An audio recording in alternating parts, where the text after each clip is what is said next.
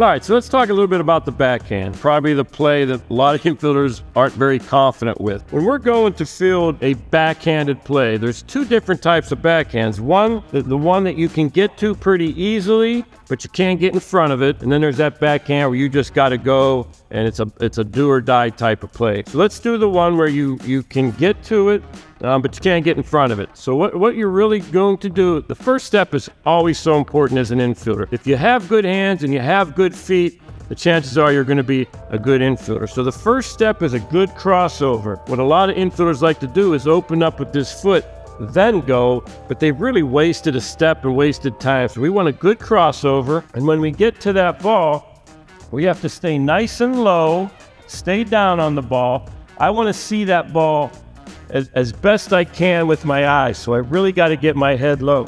Once I get to the ball, I come forward with my gloves, get my momentum going to the target that I'm going to throw to, one step and a throw. Actually, and when we catch this ball, normally as infielders, we want to catch the ball down here in the pocket. For the backhand, we want to catch it up in the webbing. Reason being, when we try and catch a backhand down in the pocket, a lot of times when you squeeze, the ball's going to pop out. So we always want to try and catch the ball in the webbing on a backhand. So let's repeat that real quick. Good crossover step, get to the ball. Once you get there, we're going to come forward with our feet and make a good strong throw to first base. Now the second backhand, and this is the one, like I said, it's really a do or die play. It's going to be a tremendous play, or it's probably going to be a base hit. So once again, we're going to cross over, a good crossover step. Now, depending on how hard the ball is hit or how far the ball is away from you, our angles are going to be different. So on the one that we can get to, we're just stepping straight across.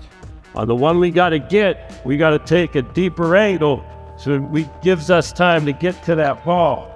Once we get to the ball, we're probably going to have to field the ball off our front foot. On the backhand that we could get to, we field it off our back foot. This one we're going to have to field off our front foot. Once we get to it, we have to come under control as quickly as we can. One step and a throw and get it in the air. And as I said, it's a do or die type of play. It's either going to be a tremendous play for the shortstop or it's going to be a base hit for the batter.